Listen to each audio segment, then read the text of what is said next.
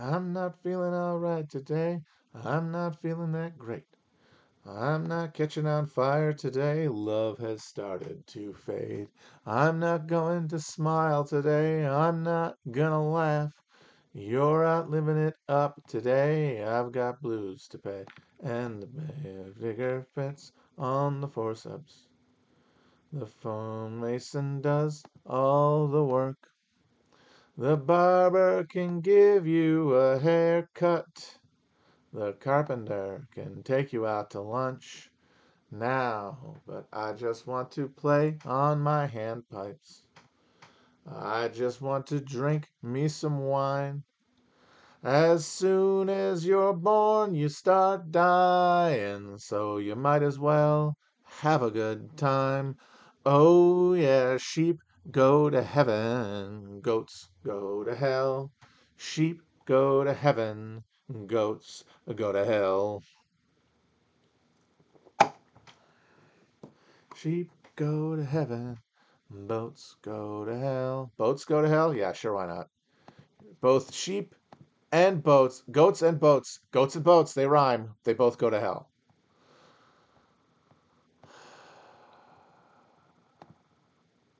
I don't want to go to the Sunset Strip. I don't want to feel the emptiness. Old marquees with stupid band names. I don't want to go to Sunset Strip. I don't want to go to Sunset Strip. I don't want to feel the emptiness.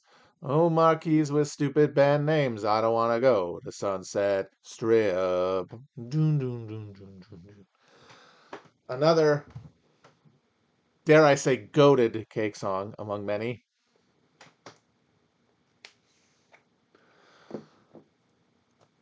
Cake were are California existentialists, is like how I like to think of it. Because, and I say a California existentialist because they employ the automobile as the pivotal metaphor for capitalist modern social reality, which is we are all moving together through spaces, but we are not uh, occupying the same space. We are instead locked into discrete prisons, what the philosopher Charles Taylor calls the buffered self. And this is how we negotiate with one another. And you know, when that's the situation, when you're not actually touching other people and making yourself vulnerable to them in your interactions with them, if you are in a zero sum contest with them like you are on the road, then Satan really is your motor. Like, no matter what your intentions are, you know, uh, your basic desire motor has been programmed to treat everybody else as an obstacle to your own enjoyment. And this is what I wanted to talk about today. This will be the last broadcast. This will be my last press conference. Not forever, probably, although who knows what the future holds, but it will be an extended break as stuff occurs in my life. You may either know or not know about. I'm not going to. I don't. Like having a line. I know it's stupid, but it's necessary. Um, but I wanted to do a sequel to last week's episode, which I thought we were getting somewhere talking about the split of the bourgeois psyche, how it's arrayed against itself, how it, when piloting a political system, will pilot it towards the rocks in order to just cease the irreconcilable battle going on in the psyche of the middle class. But I wanted to, before I step aside for a second, get at something deeper, which is exactly what constitutes self-interest. I've talked about that a little bit before, but specifically, what constitutes our understanding of pleasure and pain, and how they forms our psyche. Because you know, modern society, capitalist society, has often been uh, described as operating by the pleasure principle. We're all self-interested individual economic agents seeking our self-interest in a marketplace. That is how you describe human civilization now, and how, if you are a ideologue of the current system, you look back in time and you say, actually, that's how we always acted. We were just fettered by these superstitious and outdated social institutions, and then eventually we were able to unveil ourselves. And We're still not fully free, but we're much freer than we were. And we need to push forward with more and more freedom for the individual to pursue its best interest, because that self-interest, mutually mutually pursued, will bring about civilization. But while it builds civilization, it also destroys it for all the reasons I laid out last week, because of what the person wants in a advanced capitalist society is, and anywhere in the social order, is the destruction of themselves and the society they live in. That is the thing that actually powers capitalism. This existential antagonism resonating through all of our social, political, and most importantly, technological institutions serves up this extinguishment, this self-destruct button being pressed. And it's because there is an idea of self-interest, the pleasure principle, that does actually extend throughout history. Like the libertarian, neoliberal type economists will say, will are vindicated that, yeah, we've always been driven by some sort of pleasure principle. What changes, though, is what gives us pleasure.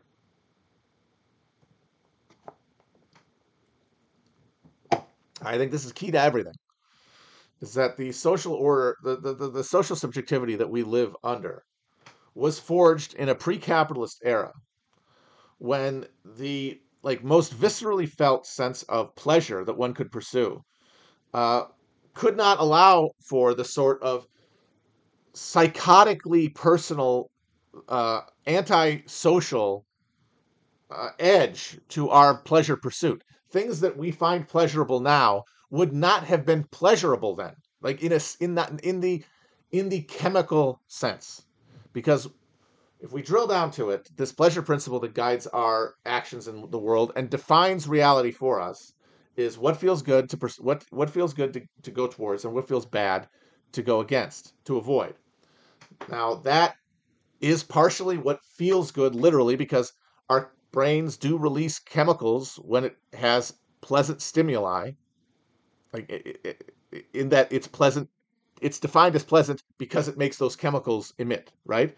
It provides a sensation that goes beyond logic and beyond reason and beyond empirical observation. And it is instantaneous. It is a flood of chemicals released by an interaction with some sort of compound. And that does structure our understanding of pleasure and pain as we navigate our way towards life. Things that get that reaction to happen are good things: food, water, sex. These are things that make those things release. Exertion towards, the engagement of the body through conscious action. But pleasure isn't just to be found in those moments of interaction with a chemical. There's also the mind at rest, the mind unstimulated by outside chemicals, the mind purely reliant on the stimulation of senses. And what is pleasurable to uh, that state of consciousness? What releases the good chemicals the way that interaction with chemistry does? What kindles that? It is things that we would organize around the concept of love as a reflection of safety. We feel safe, therefore we feel content. We feel the brain can release chemicals that make us feel like we can occupy our mind idly, without having to have some sort of thing stimulating good feelings in our body. And that can only happen if we have people that we trust fully, as in you have full confidence that they are enjoying your company more, enough to want to keep you around, and vice versa. And that creates this extends the notion of pleasure outside of the body, not just to the dead chemicals that we interact with, through killing animals, through harvesting crops, but our interaction with other people that are just purely symbolic, that aren't actual interactions, that are symbolic interactions. But those symbolic interactions can generate their own signals in the brain and get the brain to release chemicals independent of what we're doing.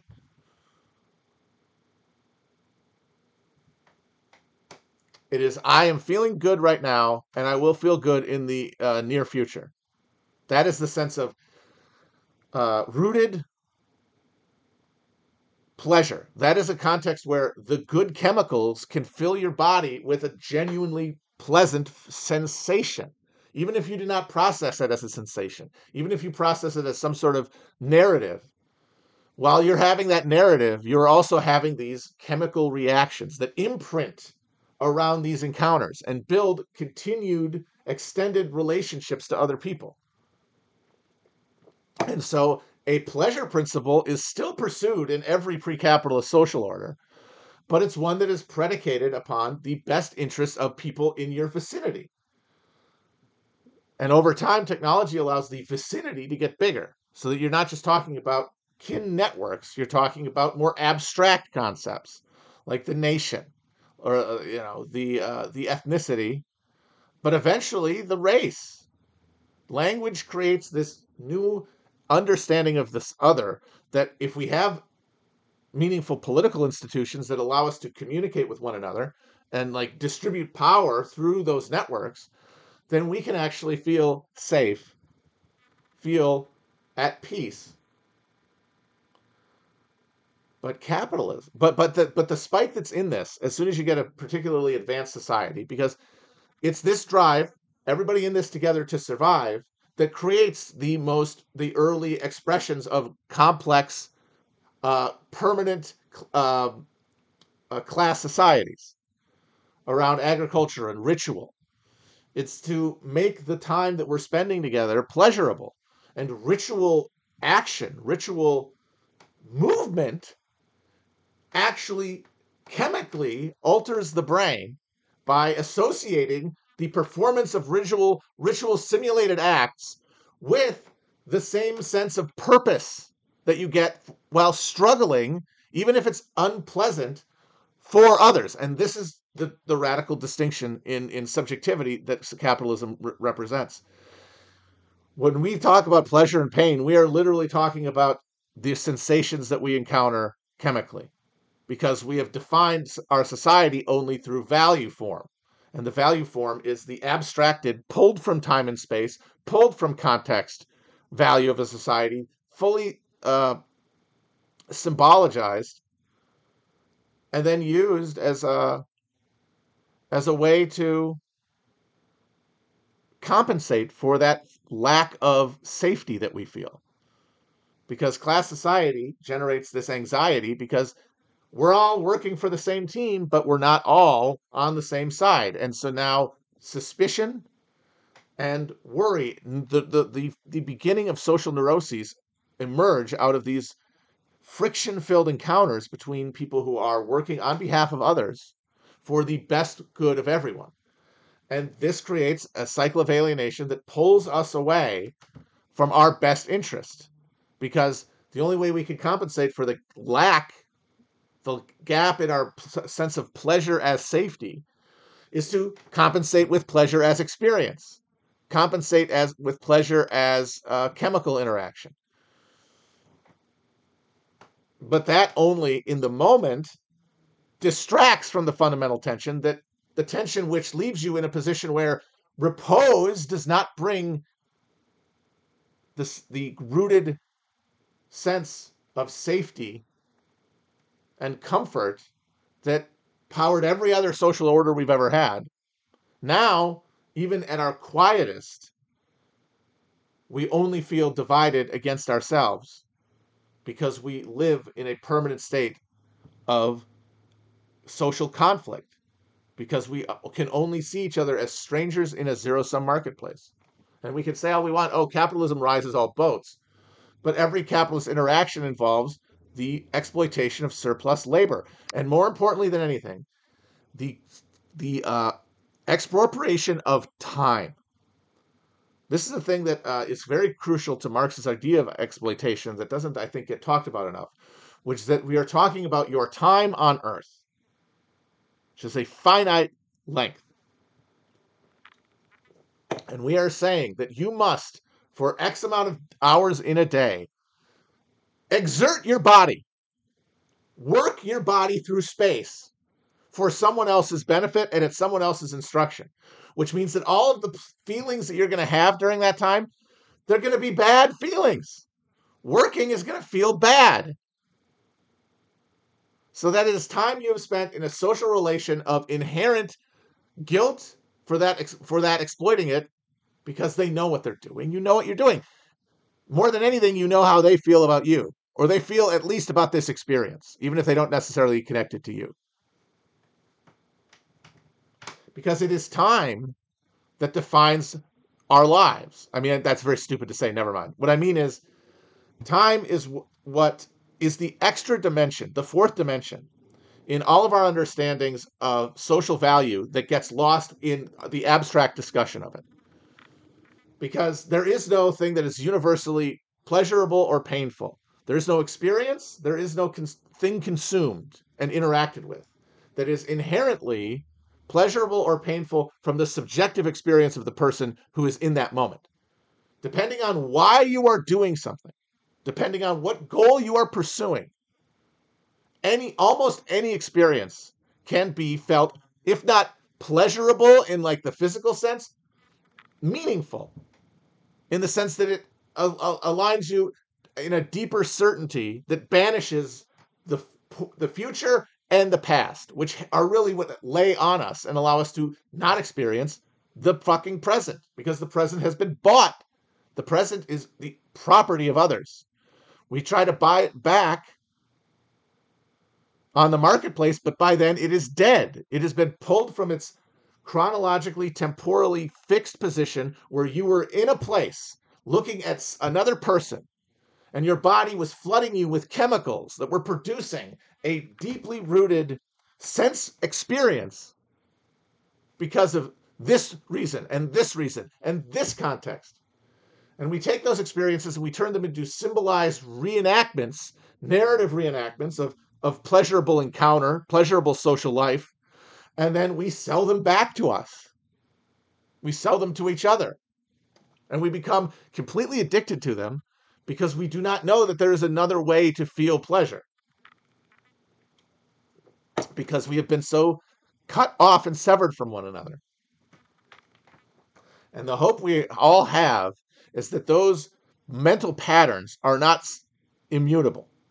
That as we willed ourselves subconsciously to build these relationships out of our unresolved tension, the unresolved dynamo of social neuroticism that is powered by our alienated position from ourselves, and the fundamental contradiction of trying to be a human subject at war with other human subjects, when co-identification and cooperation and existential union with others is the sine qua non of human existence, what is necessary for humans to fucking exist. That contradiction powers us through continued cyclical annihilations of our social world and our subjectivity to be replaced by new ones.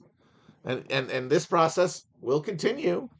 There is an idea that it could continue to a final point wherein that sense of self is that pre-modern sense of self, that sense of self that extends beyond the self, and that sense of literally chemical relationship between experience and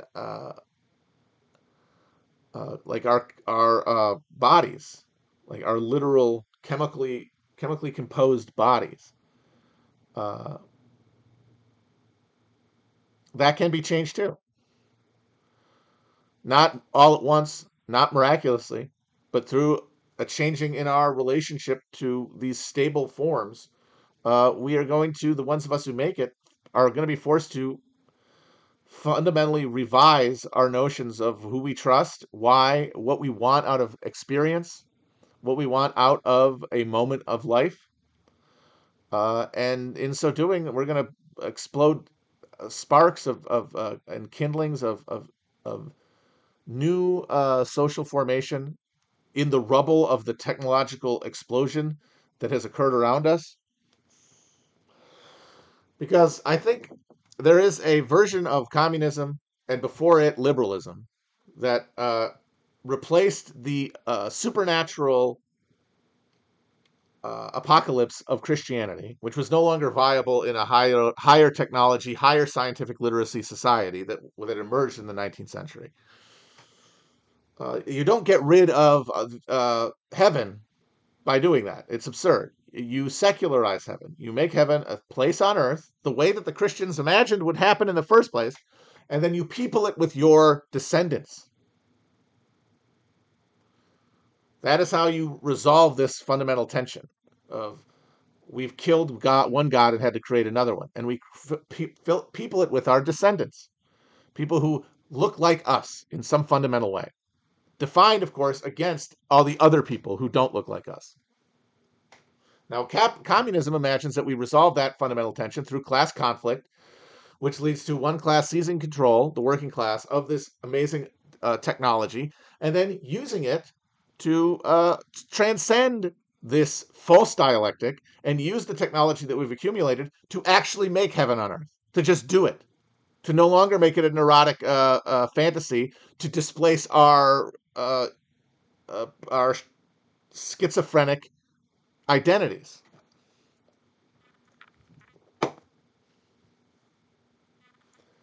And I think liberals always imagined that you'd get to the same place, space communism, where capitalism and the need for money has been transcended, where humans can like pursue their total self-realization, which is what we're actually talking about here.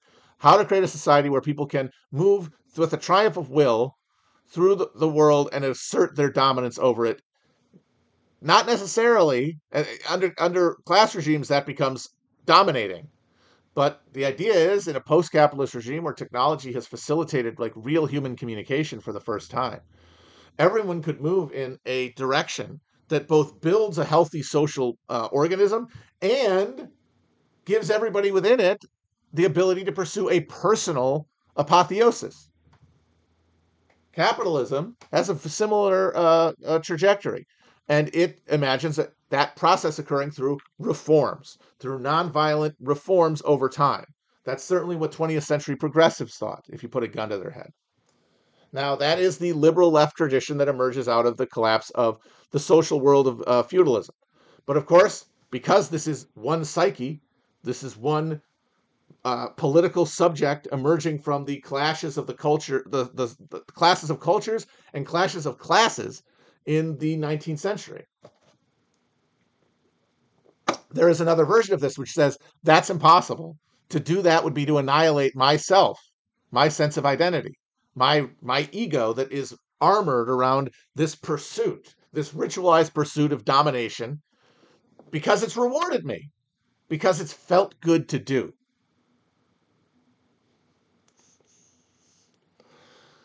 And this is how you get left and right in a modern context. You get the elite first, who are divided between those for whom ruling feels good and those for whom it feels bad, which is a subjective experience determined by their specific encounters with the same basic experience, but through the individualized lens of their personal experience, which is going to take all kinds of polarities and spin them around and basically orient you into two camps, which is always what ends up happening, the polarization around two camps.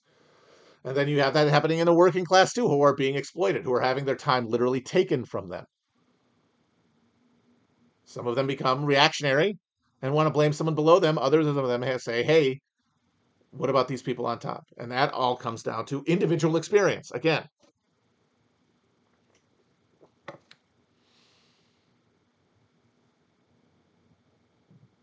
Now, in the right is those people who want to keep ruling, and they create all kinds of ideologies around this. But the fundamental point is that when faced with the option of letting go of their sense of domination and power, their specific ego orientation, they would rather die. They would find in the fight for their victory death preferable, because it would, as I said, it would follow the pleasure principle. Submitting would be such a psychic trauma, such an unconceivable psychic trauma, that they would rather die in battle. This is the whole warrior culture that emerges in class societies, is expressing alienation through this this finely honed weapon of male hormones strapped to fundamentally panic-stricken, schizophrenic ruling class minds.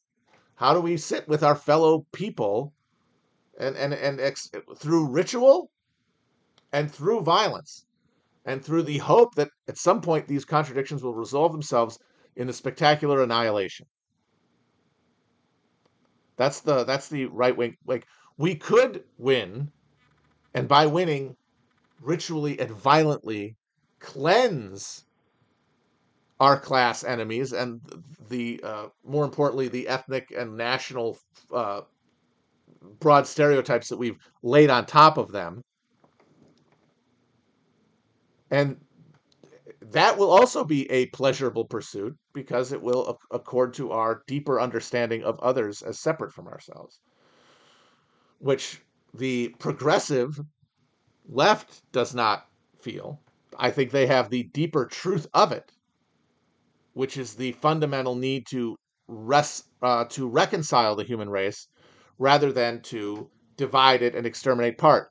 Because my belief in the this psychology means even if your society does do what you have dreamed of doing, you will destroy yourself from within because you have not gotten rid of the fundamental psychological contradictions embedded in the persistence of a class society. And you can look to World War II as a perfect example of this. And what a coincidence, leading up to and introducing the next pod series I'm going to be doing. I'm going to record the last one tomorrow, and it'll come out next month to kind of give people a taste of me, even though I will be gone. The Spanish Civil War and World War II really show you how this actually functions. Like the nationalist Spain was often called the fascist side in popular, like, liberal um, journalism. They called them fascists, and of course on the left they were overwhelmingly referred to only as the fascist enemy. There were a lot of similarities between the social base of nationalist Spain and the ruling powers of Germany and Italy. And there was elements there, like the Phalange was a self-conscious fascist party, and it was, once the rising started, it became the biggest political party in Spain, or in nationalist Spain, before being subsumed by Franco.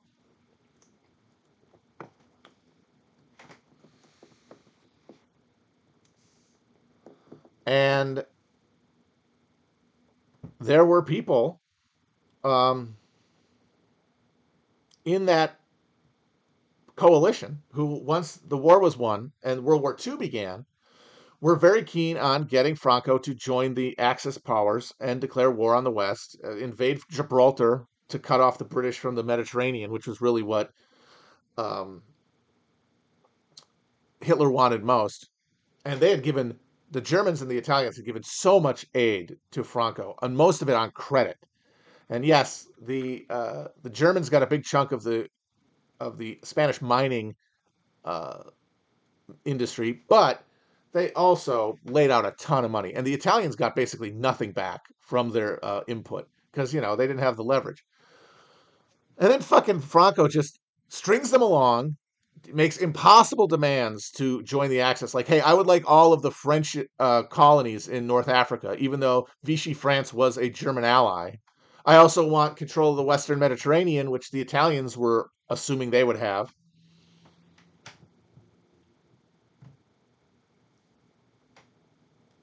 And Hitler says no. And then finally, when Hitler is like really very keen to get him on the side, like, oh, this isn't going so well. We might need this much more than we thought we would. Franco's just like, new phone, who dis? And then in compensation, he sends the Blue Division, the Division Azul, which is made up of the most enthusiastic fascists who really do want to push forward a social revolution and like become part of this world war for civilization as they saw it. And Franco was like, that's nice, boys. That's nice. Why don't you go off and play on the Eastern Front? Go hang out in Leningrad. Have fun there. And he sacked his brother-in-law, who was like the big phalangist in the cabinet. And Franco sat out World War II. And then as a result, there was no turn to wipe him out after the war ended, which a lot of the Spanish Republicans thought was going to happen. They thought, oh, the Allies are going to beat France and Italy, Germany and Italy, and then they're going to take out Franco because he's one of the on their side. But he hadn't fought, so there was no need to fight him, and he was integrated into the post-war order pretty seamlessly. Like there was some reluctance to let Franco's Spain join some European-wide organizations, but eventually they were just fully brought in. And what happened? The apocalypse that guys like Hitler saw, which was not necessarily the physical destruction of Germany, but like the cultural destruction of what they thought Germany was or what represented psychically, was too much to bear, which is why they fought to the end and all destroyed themselves. Franco didn't really care if capitalism came to Spain, as long as they kept out, the real culturally decadent elements, the Freemasons and the liberals and the socialists. If they kept those guys out, they could just have a nice little syndicalist state, or corporatist state rather, where the government's the military is in charge of the government. There's minimal foreign trade, so that the economy can be self-sustaining, and we can like have a little social base here based on Catholicism imposed at gunpoint, mandatory, basically socially mandatory church attendance, mandatory religious schooling, the church in charge of the entire cultural world and life. We'll settle for that. We'll settle for Catholic cultural hegemony, and they did that for like 15 years. They rebuilt slowly after World War II, and then by the mid 50s, though, they were like falling way behind the rest of Western Europe developmentally, and that became a big danger to their continued existence. What if everybody leaves? We can't make them stay. And so they did a bunch of reforms. The white Freemasons of Opus Dei reformed the Franco's economy to allow foreign capital in, and with it, foreign tourists. Let Spanish people go outside of Spain to make money in other countries. And what happened? And where are we now? All the things that those guys fought and died for are gone. Now, if you're Franco, that's a fine. He probably wouldn't care that much. But for a guy like Hitler, it was inconceivable. And why? I think a lot of it boils down to the Nazis in general, not necessarily Franco, because Franco was a veteran of the Moroccan Rif Wars, but like the generation that drove Europe into self-destruction in the fascist countries had experienced World War I. And so by the big crisis, they were ready to destroy everything due to the collective trauma, I hate to use the word, inflicted by that experience. Spain opted out of World War I. In fact, World War I was when the modern Spanish economy burst into existence. Before that, it's struggling along, limping behind. But then because they didn't fight in the war, they become suppliers for everybody. And they start doing import substitution. And they have a big economic boom and a big baby boom to go with it. And that baby boom matures at the exact same time that the Depression takes the bottom out of the Spanish economy. So they fight their world war, but it's a civil war, after which you have a generation of leaders who are guys like, their equivalent in Germany would not be Hitler, it would be Hindenburg. Guys who had not been in trenches getting gassed, but guys who were behind the lines looking at maps.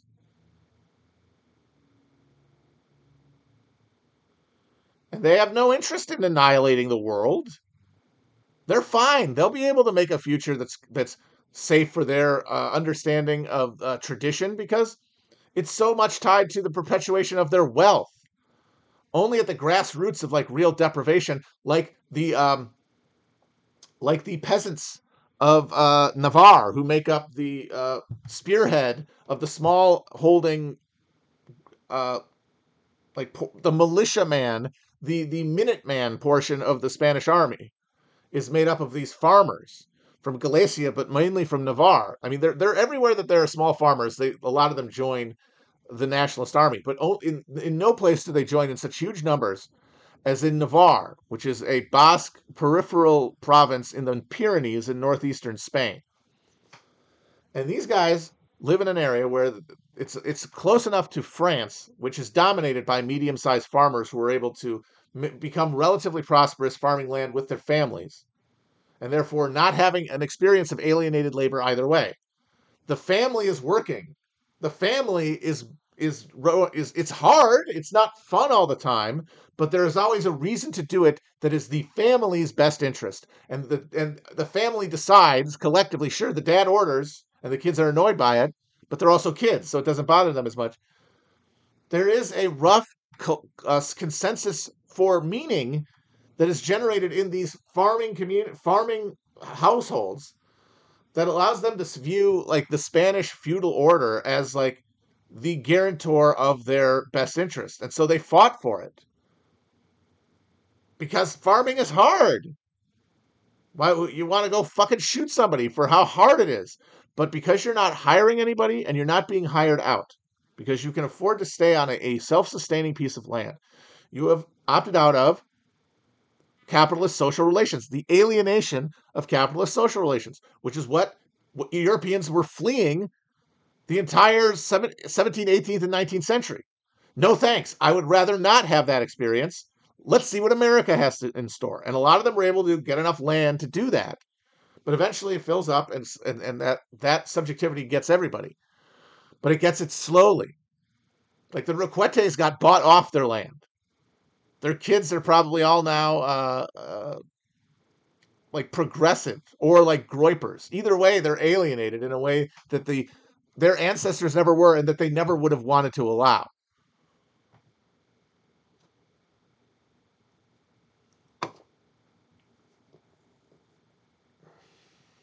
Like people point out when talking about trying to do anarchism. Uh, like why can't people work on farms and it's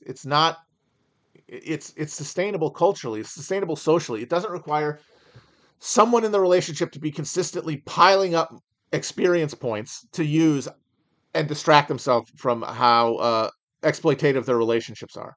Like the plantation owner, he can't just sit there and stare at the slaves working in the fields, no matter how much he thinks he's better than them.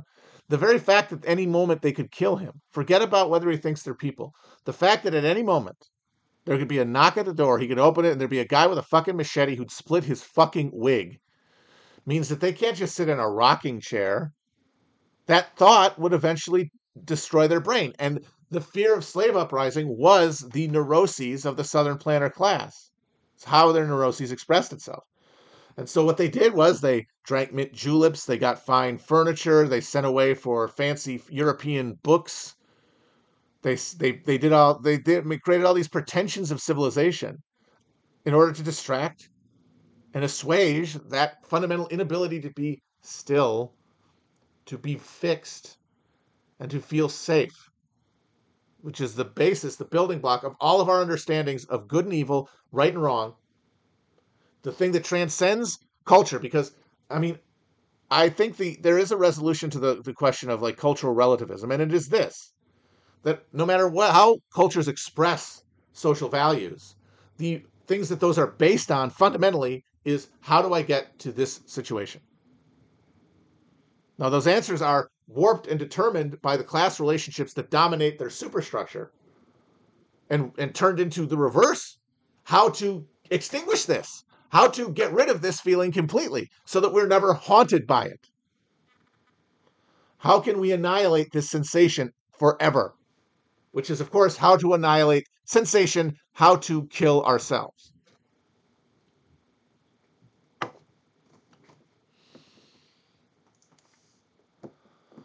But the farming that these people imagine is sustainable and a situation where you can sustain it and you can harvest enough so that everybody who harvests it is able to share in not just like the amount of work being done, but also a democratic say over how the work is done. Because that is how you can feel good doing anything, is if you chose to do it. The way that your brain can be chemically altering your experience to tell you that any experience, including hard physical labor, feels good, even if it feels a little bad in some ways, is that you want to do it. That's why sports are more fun than exercise.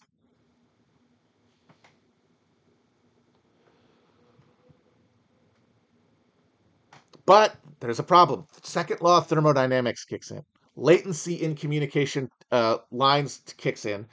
The depletion of soil kicks in. The black swan random chance kicks in. Chaos theory kicks in, which means that at a certain point, these become unsustainable. We know where that point is. It's about the size of the family. The family can farm in a state that approximates the pre class world, pre agricultural idol of the hunter gatherers as we understand them or imagine them to be, where people did what they wanted to do, where there wasn't a ritualized extraction of time from one person at the expense of another, or that someone's time was taken from them in the form of being told to do something by someone else. Now, as I said, kids on farms don't feel great about it. They think it sucks, but they also understand why they're doing it. They trust they should. I mean, in a harmonious, we're assuming here that we have like functional social relationships, which of course over time are made unfunctional by the vagaries of life, by that chaos theory interrupting everything. Even that stable point will eventually rupture because of fucking entropy. So this is why the only solution to the problem of, well, how can we get there and not give up our complex ordered social society and allow for the degree of like abstract symbol exchange, civilization as we imagine it. How do we do that? We cannot do it on a basis of family farm. The efficiency is not sufficient. Collectivization of agriculture and technological intensification of agriculture is necessary. But the only way that you can technologically intensify agriculture is if you maximize exploitation. You have to start telling people to work longer for less if you want to accumulate the capital to invest in mechanization.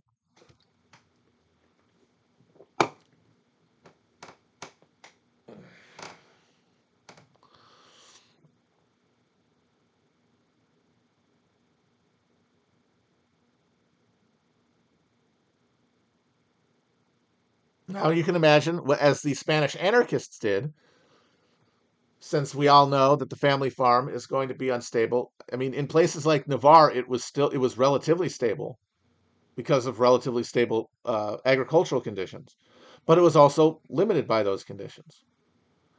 Um, the Carlists kept losing wars in the 19th century because they just didn't have the numbers.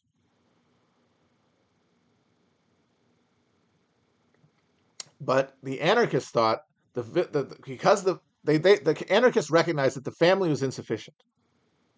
The family could not collectively intensify production absent exploitation sufficiently to start mechanizing the process. The only thing that could do that is a broader coordination beyond the family farm into larger village size social organisms, and that was their dream. That was their model for the social life of anarchism, was based on the peasant pueblo.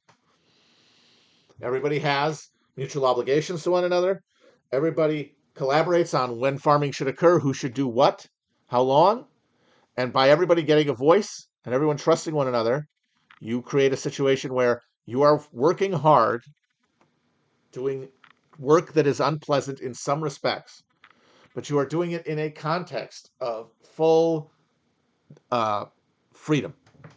You are choosing to work. And that was the dream of Spanish anarchism. It, of course, crashed against the rocks of reality, which were, hey, well, you guys are trying to restitch together the present Pueblo.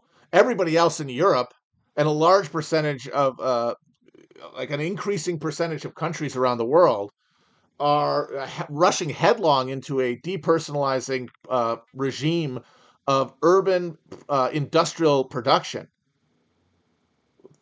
that implies and in fact requires as its starting point exploitation as the social relationship.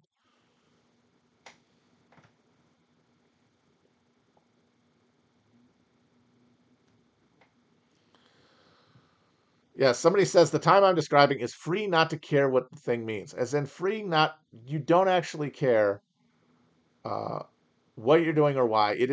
Life is a game because any answer is good because you are safe. And the more we feel that in our lives, the more our lives have a architecture of joy that can like give us an actual like skeleton and a sense of self that can persist even as we die. Like as we begin to look more and more backward because there's less and less in front of us. That's inevitable for everybody who gets older. It's just a fact. And the fact that we can't look forward makes us start looking backward. And I really think that is how our brains interpret Alzheimer's. The brain is going crazy trying to keep up giving you pleasure feelings while you are getting closer to death without like letting you acknowledge, oh yeah, I'm getting closer to death. And so your brain just fills you with a highlight reel of the fun times you've had, the moments that are uh, connected to a specific experience. Like, and that is why people with Alzheimer's often get very, very floridly descriptive of very minute details of things that happened decades ago. Uh, Joe Biden, for me, the question of whether he was demented or not was answered when he did the corn pop story. And it wasn't even necessarily the corn pop story. It was the specific moment when he describes how the kids in the pool would put their hands on his leg and run them over his leg, and then the hair would stand up and like catch the water in the sun. That is an experience that for him, his brain was fully chemically devoted to making him feel like he was safe, like he was good, like life was in front of him, like he would get everything he ever wanted. And so that's what his brain is giving him as it's winking out, because there is nothing in front for that continued idea of the self. There is something going on. There is, I think, an eternal upward spiral, but that experience cannot be connected to yours because it is not fixed to those. It's not in this world. It's in a future world. I think it's the same spirit. And I think that this retroactive remembering, I think over time becomes more and more intense and extends beyond the self into a full, like, moment, instantaneous reunion with every past version of ourselves, where all of the things that separated our experience, the specific fixed elements, the symbolic representations of the different historical eras and attendant identities and senses of self that are arrayed one or another in one or another corkscrew fashions, are sort of burned away, and all there is the single experience of existing. But to believe that, you have to socially reinscribe trust in others. You have to socially reinscribe connection to other people. You have to socially, ritually, collectively, repeatedly socialize your brain giving off chemicals that make you feel safe, which can only happen in the presence of others. Because if you're by yourself, there is always a question, because our senses cannot be trusted. We all know that. The fucking Descartes opened this can of worms 400 years ago with the fucking evil demon in the head in the jar. This is the thing we all know, is that our senses have no basis beyond their continued deliverance of us of good feelings, of a, if not good feelings in the moment, a map for pursuing good feelings, a heuristic for going from one good feeling to the next. Rats in a maze.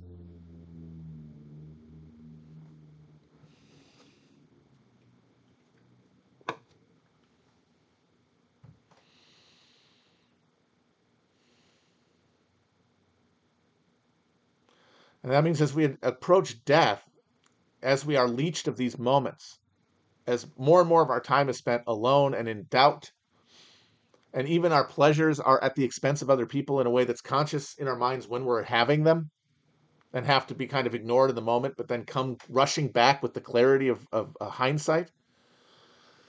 We become so terrified of re-encountering our experiences in life, our decisions, without the lens of, well, it felt good in the moment. Like at every point, it felt good in the moment is the ultimate arbiter and the ultimate determiner, not just of what's right and wrong, but what reality is. But when you look back through time and you're encountering these things, stripped of the specific array of pleasures, the smells, the tastes, the feelings, the movement of serotonin and dopamine through your bloodstream, the specific architecture of that ecstasy. Once that's gone, all that's left is your selfish decision to act like somebody else didn't matter and wasn't real. And then you have to relive it from the other side. That's what we're terrified of. And that is karmic retribution. And that is what our mind will subconsciously give us past that veil. And the reason I'm not scared of that is because the way I conceive it, it is not the closing down of the turning off of lights, as Tony Soprano feared. It's the turning on of all lights. It is, in a moment, a reconnection that makes you realize all the bad things you did and makes you realize all the mistakes you made. But at the very same moment, teaches you the greater lesson that it's okay and that it doesn't really matter, because the real implication of us all being the same is that we cannot harm one another. We can only struggle in mutual non-recognition and beat out a pattern that forms the process, the map of our consciousness coming into existence. But that, at the end, holds no more weight than a dream. And that means that experience of nothing is actually the experience of everything. And that cannot be bad. It cannot feel bad. It cannot feel scary. It cannot hurt. Because it is that feeling that all of our understandings of hurt, bad, are annihilated by. Because it is only in ignorance that we build those things. And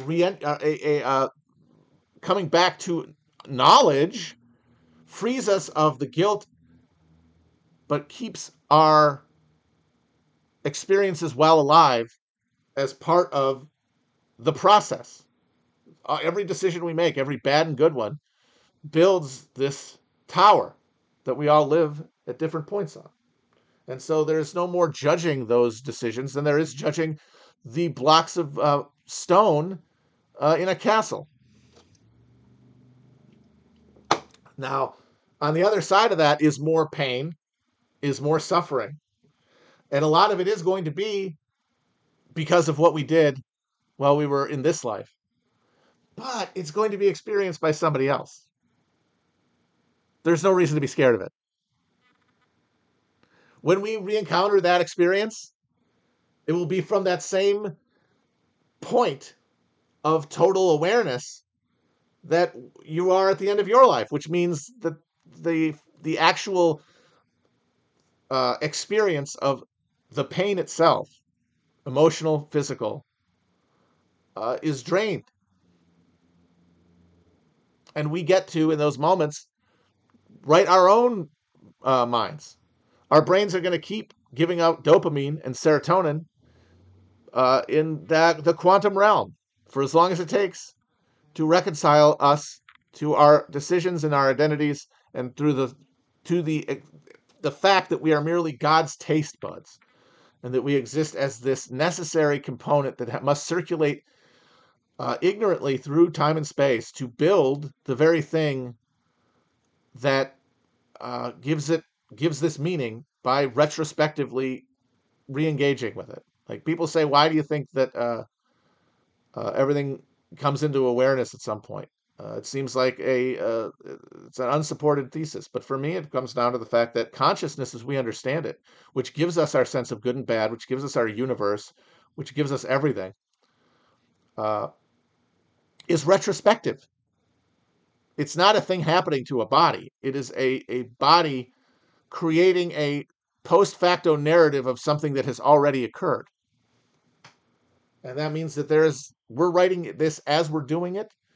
We encounter our mistakes in the future, and then we rectify them. And that drives us through time, but not just through the limited time span of our individual lives, but through the endless reconfiguring variation of particles that we are made up of. I hope this isn't too hippy-dippy bullshitty, but to me, it's true. Because getting back to chemistry, getting back to the body, and getting out of all the fucking philosophical, theological bullshit. Our brains release chemicals to our body. Our brain releases a chemical that gives us feelings. Our brain chooses to do that. It does it when it responds to things, but it is co-constituted of two things: of the encounter with the world through chemicals, and then with the distribution of brain chemistry to the body to signal what just happened and give it meaning. And because of the difference in time between when something happens and when we are building our narrative of it, that gap, that it's like a fraction of a fraction of a fraction of a second, but from a quantum perspective, it is basically eternity. It's where they go in the jaunt if they don't get knocked out beforehand. That's where all of our understandings of the universe are generated from, not from the actual experience, but from that fractionally delayed narrative of it. But we act from the narrative, which means we supersede and overrule the objective chain reaction of chemistry that like moves things through our body. And we start deploying the feel good and feel bad chemicals to things that don't necessarily actually make our body more or less injured or pleasured.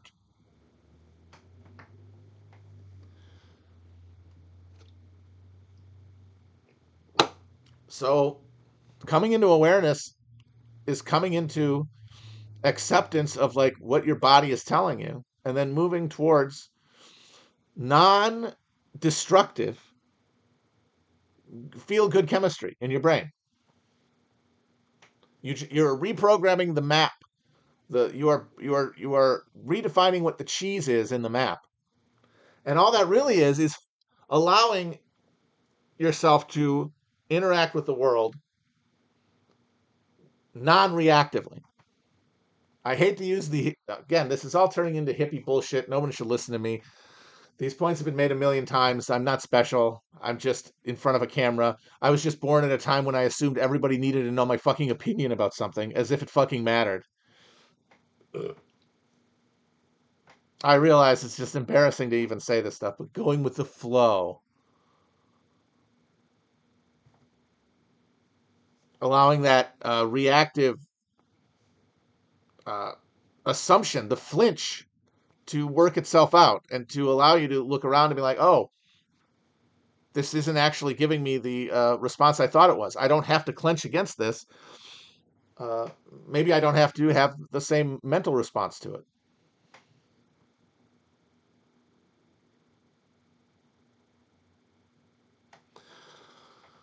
I mean, I understand that what I'm fundamentally doing is I'm trying to I am conducting an exercise in large animal euthanasia. I am euthanizing my own sense of self and the sense of self of those around me. To grip with the fact that like what we think we can control is already occurred, and all we can do is respond to it. And that means we have to let down our alerts, our shields, not reinforce them. Our instinct is to reinforce the shields. Oh shit, we can't control what's happening. Something's coming. Batten down the hatches. But I would say the way to think about it is not only has the thing already happened, but the shield has already been broken. So then the question is, are you going to spend the time between now and whatever you're afraid of bracing against it, and therefore spending all of the time between now and the impact arrayed against yourself and against the people around you, therefore robbed of the ability to have that genuine sense of feeling good and still that I talked about, meaning that you're going to be more and more frantically hurting yourself in the long term to distract yourself in the short term, and ensuring that when you finally do collide with reality, oh, I'm actually authoring something much more awful than I was even afraid of. If you accept that the shields have already failed, then you can just try to find that center and not bunch yourself around your fear of the unknown, but accept that the worst thing you could think of has happened. And here's the thing, the more you accept that the worst thing you can think of has happened, the less likely that is to actually occur. Because you can engage with the world around you, not through your neurotic screen that's going to push you towards self-destruction, but through a clear pain that allows you to see clearly other people, see into other eyes clearly, and to gain a sense of self that pulls you away from the real fear, which is not that an X is going to happen, but that X is going to happen to me as I constitute myself now. And the thing is if a bad thing happens to me as I constitute myself now, I will be so horrified by the loss of future pleasure, one way or the other. However minutely or grandly we imagine that, from death to, oh no, I'm not going to be able to eat meat as much, is going to drive us into annihilation. But the more we offload the self, the more we can take those changes without even knowing we are, without even we knowing we're making a choice. We are subconsciously pivoting to a new magnetic north. Now, of course, I say this to keep myself where I am. Like, I'm talking about this, and guess what? Talking about this stuff, guess what? Well, guess what the chemicals I get? Oh, I get the good baby. I get the good chemicals. I get the good chemicals. They go through me. Oh yeah. And because people respond and say, I think this is good and it's helping me, I get to tell myself, okay, this is better than other things I could be doing to feel good that never actually feel as good. Even though I'm changing my chemistry, what the hell?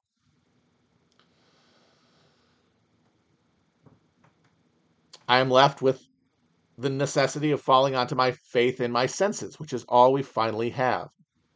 And my senses tell me that the deepest satisfaction comes from that. And that, as such, if the worst thing I imagine can happen, which for me personally is some sort of physical betrayal of my body, because it already happened once. I had a absolutely out of nowhere and honestly medically improbable thing happen to me in my late high school years that completely just like threw me off of any kind of course of adulthood and came out of nowhere. And I believe at one point they said that it's something so rare that there's like a single digit number of times, or no, 100 or so. I think there are 100 or so reported cases for like the specific thing that happened to me. And so I've been spending my entire life since then waiting for the other shoe to drop. And that has ripped me out of my life for longer than I like thinking about and has made me treat other people very badly in a way that at the time didn't feel that bad because I was hurting too.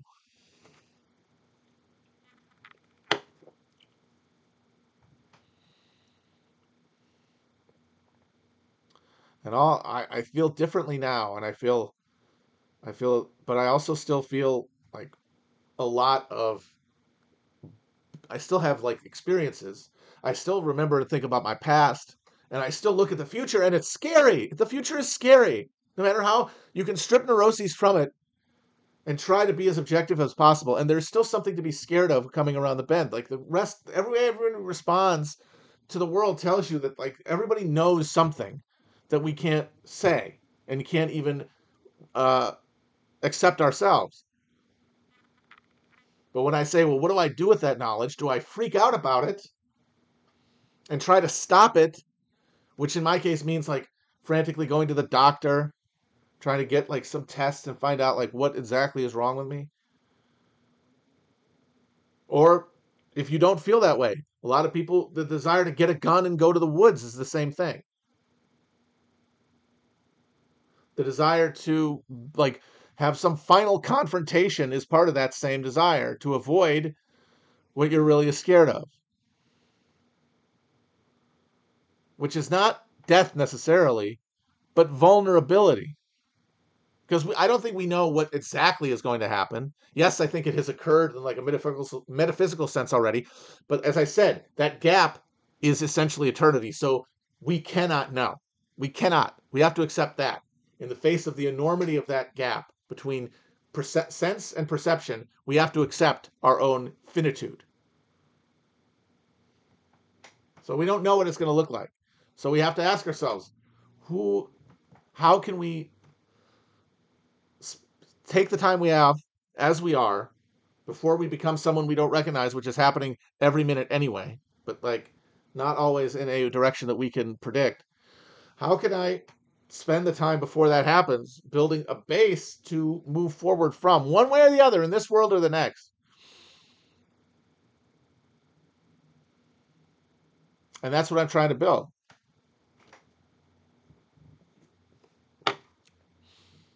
It's what Heidegger talks about, like he really did identify like the central problem of philosophy is that we're talking about structures and abstracts, but what we really are trying to get at is how do we make it so we feel that way?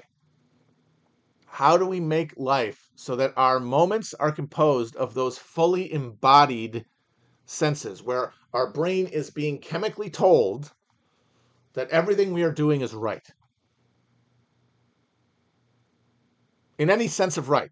Getting me a long-term goal, getting me a short-term goal, keeping me in the zone of safety and protection.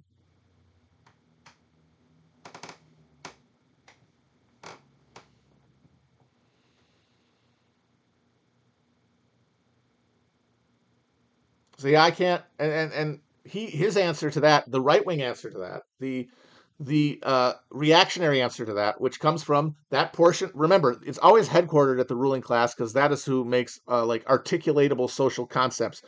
We're all looking for yes and no. We're all looking for pleasure and pain and how to get one and avoid the other. But only some of us are attain a position where we can like dictate the structures, actually build the maze, and like that is split into, once again, temporality.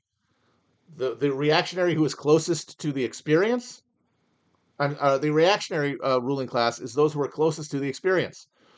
Like the reason that slaveholders who had to sleep with restive slaves just like 100 yards outside their bedroom, that their sense of the self is this guarded, bounded sense of self.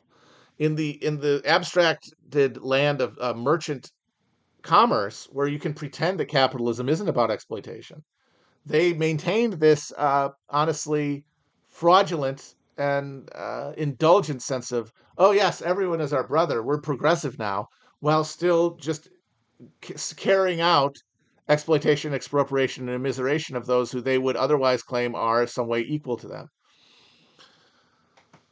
And that is why the Heideggerian solution is race and nation, taking the part of that earlier sense of family and tribe, so that you can do something, and it doesn't matter what happens. You don't have to be stricken by the fucking abstract neurotic question of, oh no, what if we fail? What if this doesn't work? What if our society is destroyed? What if I personally die? So what? You're going into battle. Death is glorious in battle. And that is what fascism was. And that's what separated it from something like Franco's Spain.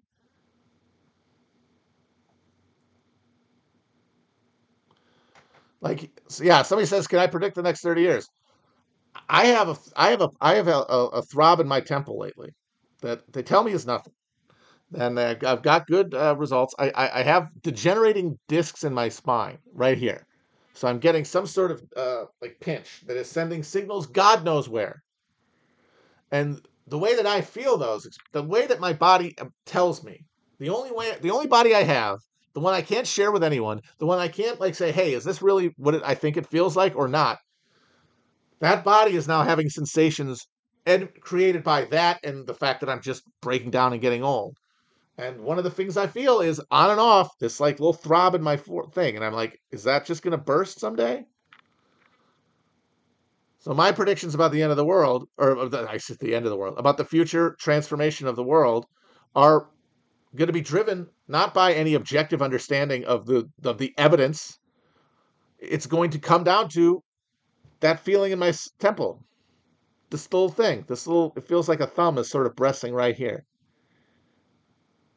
That's what's going to make my predictions, not any grounded understanding of the world. I have to get out of my head to have those feelings. I have to engage. Like right now, I'm engaging in sort of the flow state of thought while things sort of come out of me. But, what about when I am in repose?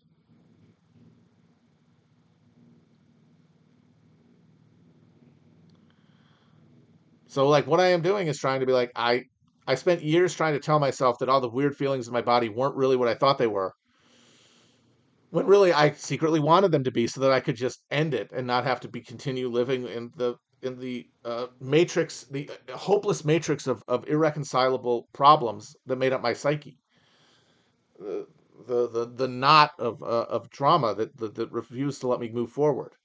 I would rather have. I mean, it was what I was afraid of, but it's actually what I was hoping for.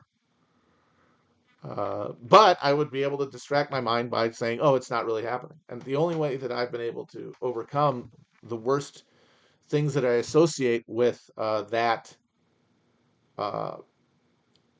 part of like that time in my life, which is what I would get angry. I mean, I was never violent with anyone. I was always worried about raising my voice, so I never really even yelled outside of the show.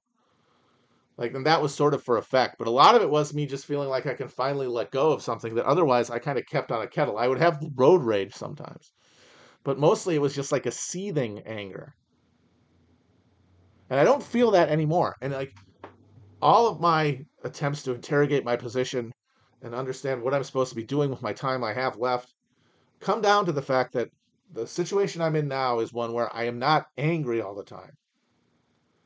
I still have anxiety. I still have weird feelings in my body. And the fact that I don't even discount them anymore, I just accept, okay, yeah, that could be what you think it is. And that means I'm still not at peace all the time, but more so to that I don't have this erupting like magma thing. And I think that is a big explanation for why exactly we are where we are culturally, is that everybody is sitting on this fucking volcano of frustration that is being directed at each other. It's being generated by our own contradictions that we cannot face, and so we're just projecting it out onto everyone else.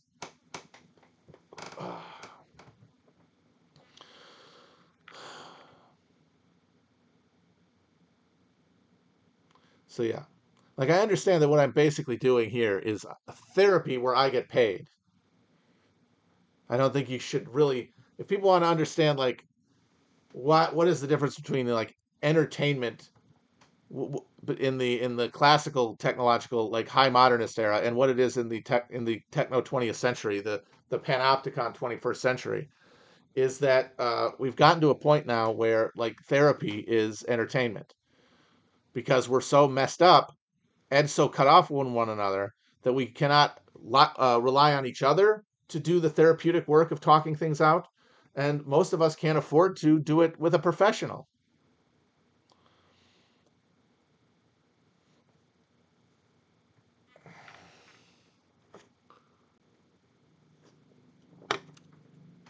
There are people out there with no anxieties or struggles.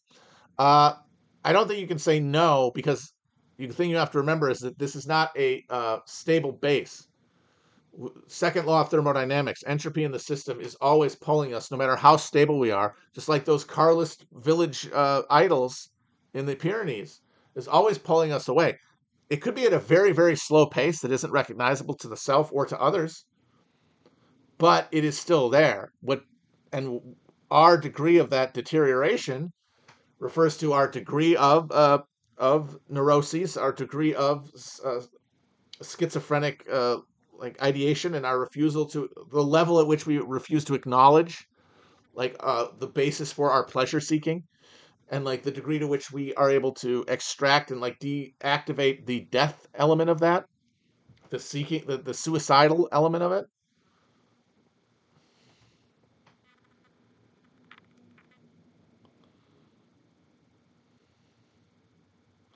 I think the way to stop being angry all the time is to try. It's very cheesy to say, but like a lot of it comes down to just, oh god, this is so embarrassing. It's David Foster Wallace talked about this a lot. It's very frustrating to try to do the work of like dissecting the modern mind and like our places in it, because as soon as you get out of analysis mode and into uh, like suggested things to do because of that, you are left. The only things that like can actually mean anything are cliches, are the most obvious, dumbass, meaningless things that people say to each other in like AA. You know, the power of now or whatever the fuck. You're left with that because the answers to these questions are individual. It is it is our responsibility to just be open to the possibility of them. That's all we can ask in the moment to moment, because the specific encounter that's going to shape your future is going to be a specific encounter. Unless you're an actual precog, you cannot tell somebody what specific time they have to keep their eyes open. So you might as well keep your eyes open the whole time.